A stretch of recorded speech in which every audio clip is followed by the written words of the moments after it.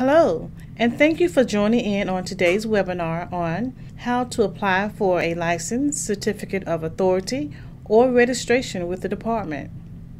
In order to apply for any license in the Licensure Gateway, you must be registered.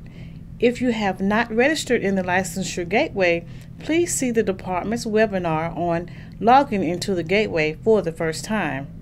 Now, let's get started.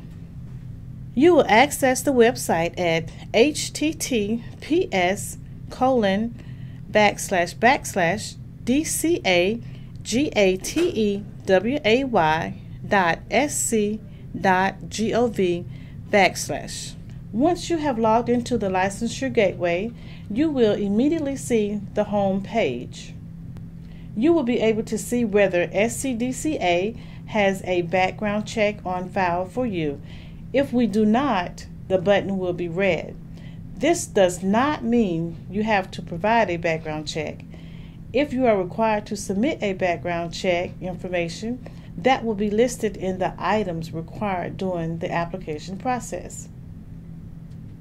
Click on the user options and then click on Apply for License. You will see a list of programs. Please select the application type and then select the application. Click on the program and then click on the proper license type. If you are trying to apply for a license that is not available, you will receive an error message and will need to submit a paper application to the department that is available on our website at www.consumer.sc.gov. Follow the instructions and the system will walk you through the application process. Thank you for participating in today's webinar.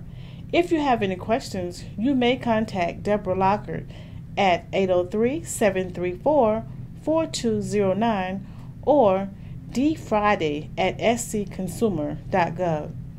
Thank you.